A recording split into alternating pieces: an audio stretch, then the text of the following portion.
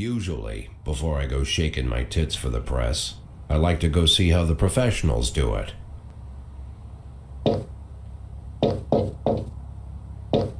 Some might say the chief of police has no business in an institution like this, but in fact it's the quietest and safest place in town.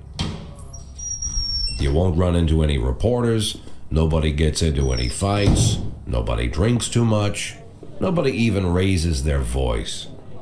The place is owned by an elderly gentleman who knows how to keep things under control. That's why I never invite my friends here. I wanted to make an exception for my 60th birthday, but most of my colleagues are young enough to be my sons, and they'd rather just hire prostitutes. Why stare at some boobs when you can take the whole package for yourself? But there's none of that in our club. Even looking too long is considered indecent. You can get an occasional glimpse, like by accident. The rest of the time you just pretend that you're immersed in conversation, or just come by for a drink. Doesn't mean these gentlemen wouldn't want their bald heads smothered in tits. It's just that nobody says it out loud. My younger colleagues might call it hypocrisy, but I call it the good old-fashioned manners. Good manners and leave the rest unsaid. She agrees to unbutton her blouse, and we agree not to pay too much attention. The girls are on a quiet prowl, too. They're looking for a way out of their cramped rooms. Maybe make friends with some wealthy patron with a pacemaker and dentures. Everybody wants something. But we have to control ourselves, or we'll all turn into libertines and prostitutes. Hell, if there weren't any rules, I'd be belching and farting, jumping up on the table, arms held high, yelling, "Shake it, baby!"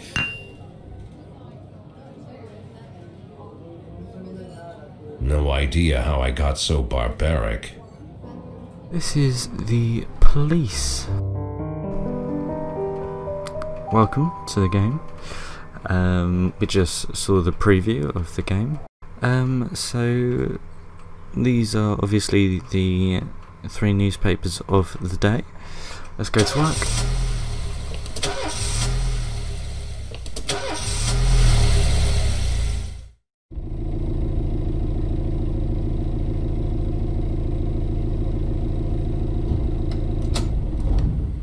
When I was a kid, my father sometimes told me at bedtime that if I closed my eyes and didn't open them for a long time, all the demons would blow away.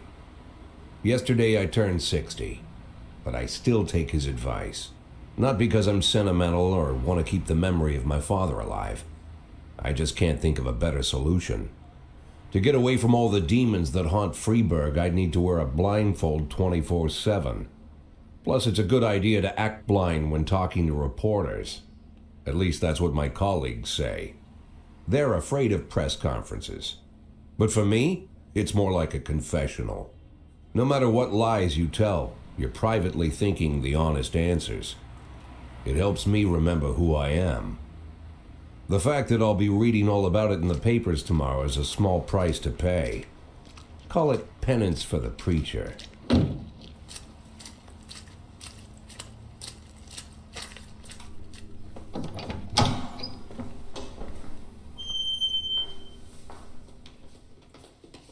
This is the first time I'm afraid of those answers my mind has given me. Not because I'm mad I'm losing my job. Though it's true, I'm mad as hell. Not because I subconsciously blame everyone else. Though I damn sure do blame them. And don't even ask me what my next move is. I can't imagine. But even that doesn't scare me. The worst thing is, I know I'm gonna have to do something. And I'll be damned if I know how far I'll go. I may have a lot of vices, but predictability isn't one of them.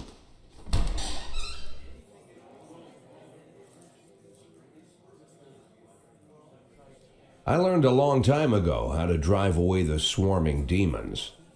But what do you do when they're trying to rip your soul from your skin? Shutting my eyes tight as I can. The best solution remains the same: play blind. I just hope the reporters think I was blinded by the camera flash.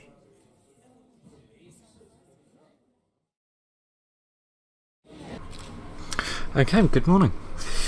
So we're a captain of a precinct. That's pretty much all I know about this game. Good morning. Yesterday the mayor's office officially announced your resignation. Did this come as a surprise, or did you know about it in advance? The mayor discussed it with me. Mayor Rogers told me that wants a fresh face running Freeburg PD. So no, it didn't come as a surprise. I'm not good at reading, leave me alone. Do you already know the name of your successor? I think it'll be a new man. I think they'll probably bring some new blood, a fresh mind to take a fresh look at the problem. After the recent corruption scandal, your deputy Francis Kendrick said he was looking forward to resigning. If the mayor offered him your position, would that change his mind?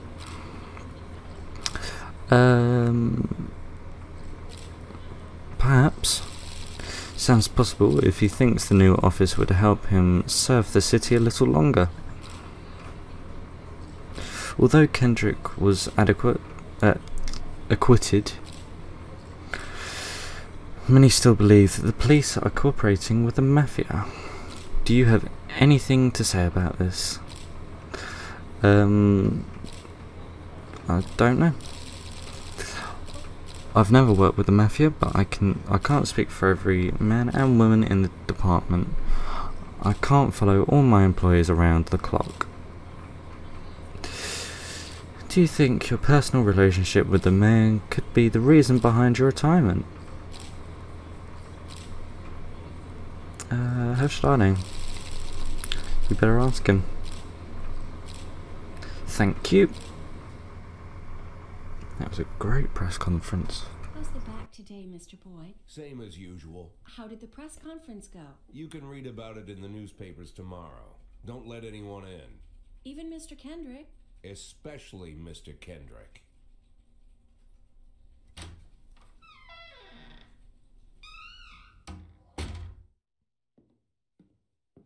I can't remember which one Kendrick was.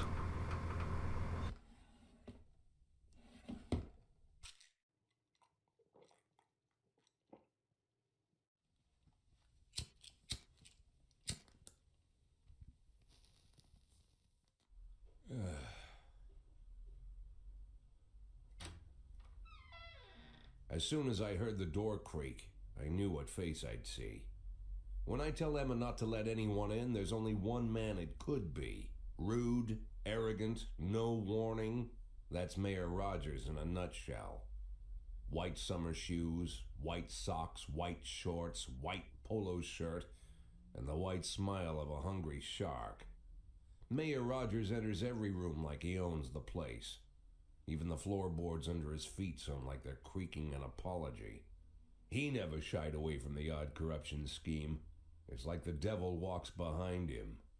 In the movies, the villains controlling the city play golf with the judges. Rogers plays tennis with them instead.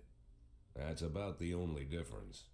Jack, I was hoping to catch you after the press conference. You ran away so quick. There's no smoking at City Hall. No reason for me to hang around. Well, this morning I signed a ban on smoking in all public buildings. Soon you won't be able to smoke here either. Soon enough I won't be here at all. That's what I wanted to talk to you about. The people of this city like you, Jack. The police chief of all people.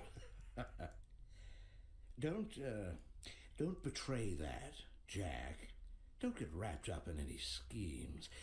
Sit nice and quiet for the next 180 days, and you'll be remembered as a hero.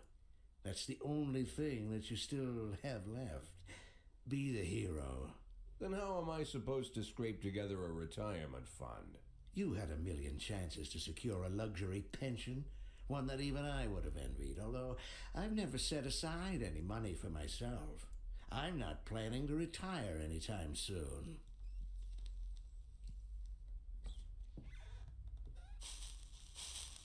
"180 days of quiet, Jack. That's all I need. I don't have any problems with you, and you won't have any problems with me. I have a new assistant, Troy Starr. If you have something to tell me, call him. But try not to bother him. He's a busy man." I'll do my best. "And quit smoking at the office. One of my friends will be using it soon."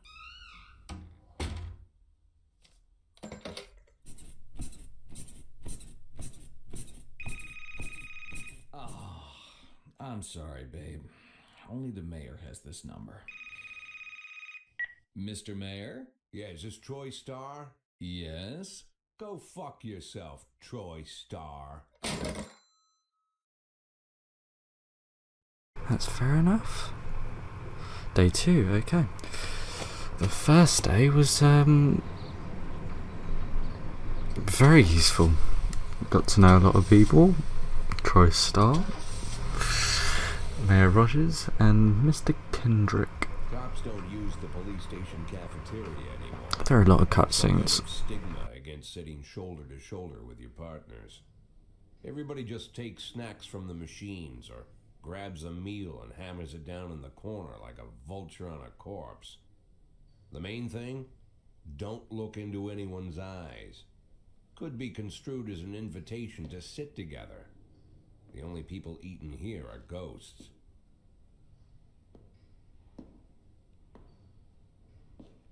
My deputy, Francis Kendrick. He recently became one of those ghosts. The subject of one of the most devastating corruption scandals in the history of Freeburg. No evidence to support the accusations, but everyone knows Kendrick's days are numbered. I need that file I asked for. Needs to be ready tonight. Francis didn't say anything, but I understood. Ghosts aren't supposed to talk.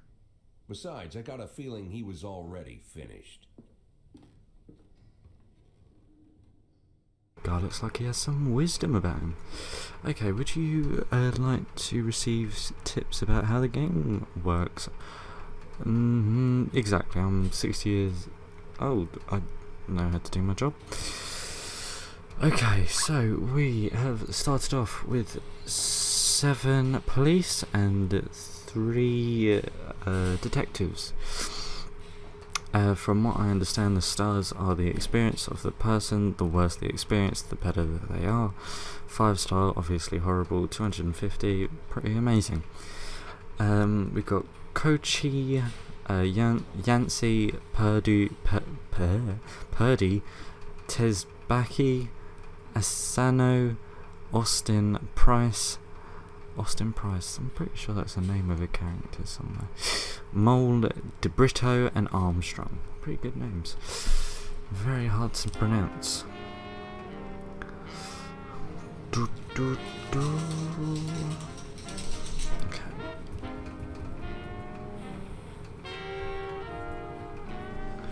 Okay, so we have a map here, and every once in a while we will get a call by someone, so you click on them and you have like this brief. So hit and run, everyday mall. A married couple exited a convenience store and saw a van in the parking lot back over a homeless man who'd be digging who had the English in this is horrible, who'd been digging through a trash can. It's obviously because it's American. The driver jumped out to help, but once he saw he'd hit a bum, he got back in the van and quickly drove away. So this will be a job for Asino and Austin. Proceed. We've got fight. I don't know what the different colours are for. Fight. The last picture shows theatre, so I'm assuming that's the location, that's the title, and this is just the description. A theatre manager reports that during a showing of Citizen Kane, a drunk man attempting to force his way into the theatre carrying a snowboard decorated with the word Rosebud. When he was denied entry, he violently attacked the cashier and is currently fighting with the theatre's security guard. That can be a job for Yancey and Price. Very experienced and very bad. Hopefully we can get Price to a better kind of stage. I mean, she looks old, meaning that she should have some good experience, but I mean, obviously not. Yes, there's not really much to talk about this game. You run into the Mafia quite a bit. Offender escapes, officers harmed, and then if they don't catch them, they lose stars. If they do, they gain stars. So Austin and Acina just lost, I believe, 10 stars. The fight, offender caught, officers unharmed, civilians unharmed. Price got 10 experience, and Yancey, I believe, got 10 as well, which is good. I think when there's no one around, the timer slows down a bit. Maybe not. Okay. We've got less time on that. So, fight. A brother and sister clashed with each other over a deceased father's will. According to one of their lawyers, we don't dare separate them, and our security guard is off duty tonight. So we'll put experienced and someone experienced. I don't know what I'm saving her for, but actually, you know what? She can go out alone. Right, armed robbery, there we go. 3 teenagers armed with a shotgun robbed a videotape store and made off with their whole collection of adult movies. The criminals fled in a car, but the store manager wrote down the car's license plate.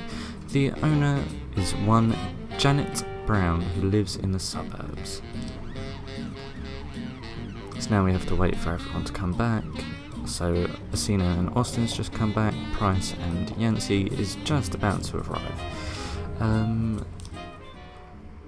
So we've got a few options. I believe we get a few more options as the game goes on. Assault. A passerby saw some teenagers attack an elderly musician, then run away with his guitar and money. That can be a job for Yancey and Price. I'm assuming the more things there are, the more people that really need to go, but I think this will be fine. Coming up to 5 o'clock. So we've got 2,500, 400 obviously, but rounded up. The vehicle in question is parked right outside the Brown residence. The sound of moaning and loud laughter can be heard through the living room window.